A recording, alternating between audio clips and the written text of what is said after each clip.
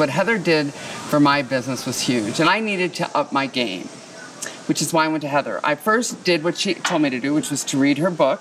I read the book from cover to cover, and let me tell you how much I like books with no fluff in them, like, have you thought about this? Or, you know, analyze yourself. Or, I don't want to do any of that, okay? I don't want to talk about dieting. I just want to diet, okay? And I just want to do my SEO. So I read the book. It took me literally an hour and a half to read the book, take notes, and then set up a coaching session with her that was for 3 different segments of time, which was really great for me because having read the book, we didn't waste a lot of time on that, and she told me exactly what I needed to do and what did I think my SEO, my keywords were.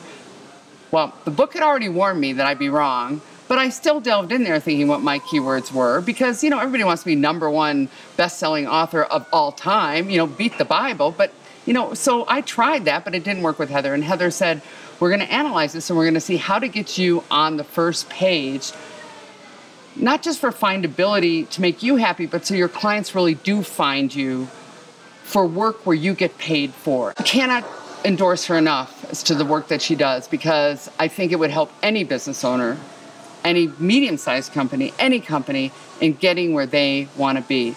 And I imagine she offers all kinds of services, but the service I needed, she gave, and that's the other thing, she gave it to me. She told me the cost, I paid the bill, she delivered. You know, I have to tell you, I've had so many bad experiences in that world where people told you what the bill was, and then they just didn't seem to deliver and put it out at the end.